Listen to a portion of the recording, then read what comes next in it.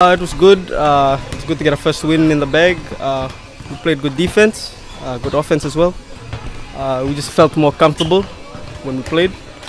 There was a few little tiny slip-ups that we had, but ultimately we overcame that and we got the dub, which was just keep the momentum rolling.